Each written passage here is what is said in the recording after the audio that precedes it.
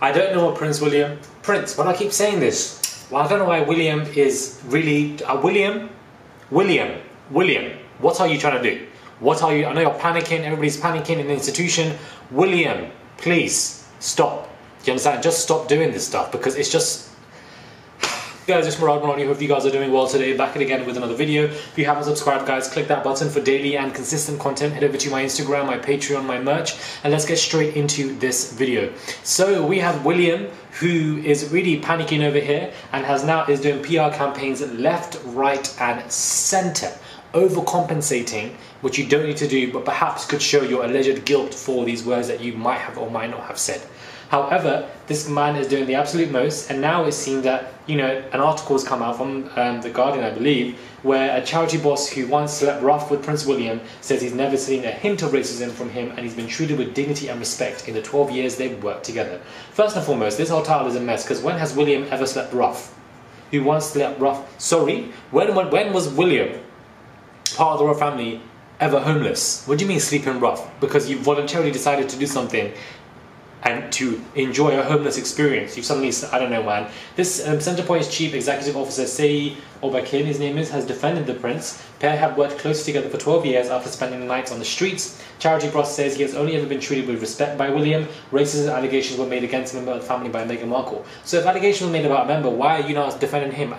Why do we need to be reading this? Why? I feel like they are panicking. You see the opening picture. Here he is hugging his friend. It's like they're trying to find every individual who could be brown or black person, primarily black from what I'm seeing, to try and evade these allegations against them. But it's like, it's not as if your name wasn't mentioned. Nobody mentioned your name with their chest for you to be doing all of this. But why are you doing all of this? It's because either you feel guilt, either because you feel like, you know, this is the fact that you think that this is the right thing to do clearly shows that you and the PR team around you are absolutely crap, to be honest with you, because they're not obviously thinking about things properly, because doing all of this doesn't do anything. Like when somebody speaks out to say, oh, this man can't be racist because he was, you know, amazing and very nice to me, I feel like personally it's extremely selfish. I can go around to people and say, you know what, this white man, actually, white girl, whatever, they are racist because they've been nice to me, so why would they be racist? How does that make any sense? Just because you've been nice to me as an individual doesn't mean you could be saying things out there or doing things out there that could be, you know, quite rude or offensive to other people, other races, other backgrounds, other heritages, demographics, etc., etc. It doesn't correlate. It doesn't make any sense. So why are you even trying to do it, and why do you think it makes sense? This is why I find it to be very weird. They're doing a lot of this. They're doing a back and forth constantly, every other 2 days. They're out here now speaking in different kind of languages, I believe here and there. I don't know what I've never heard them speak together. I've never had them do adverts together, but they're suddenly doing all of this now since that interview happened.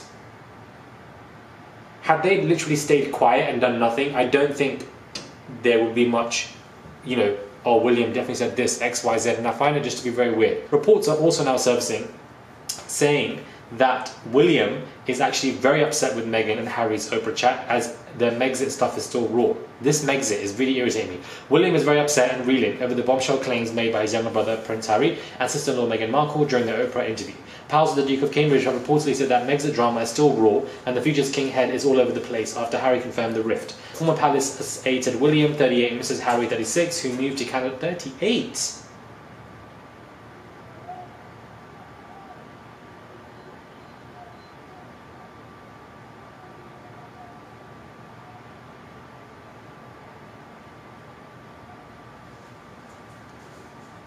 Okay, who moved to Canada with wife Meghan. Harry told Oprah that he and William are on different paths and there is space between them, whilst Meghan claimed an unarmed royal made, you know, comments about XYZ, which we all know about.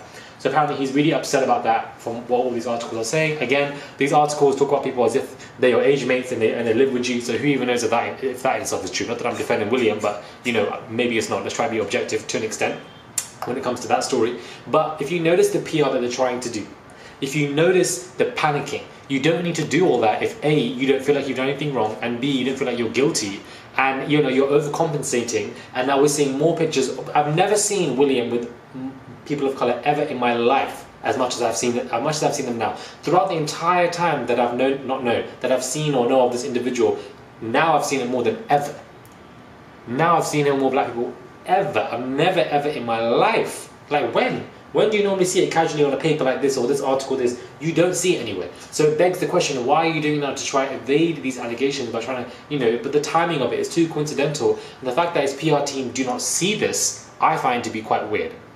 Let me know what your thoughts are, guys, when it comes to this. What are your thoughts? Subscribe to the channel. Click that button, guys, for daily and consistent content. Head over to my Instagram, my Patreon, my merch. I love these little lights. The lights are so cute. I have a new Patreon video coming out tonight, guys. A new Patreon video, and it's a pretty serious one as well. So definitely head over there.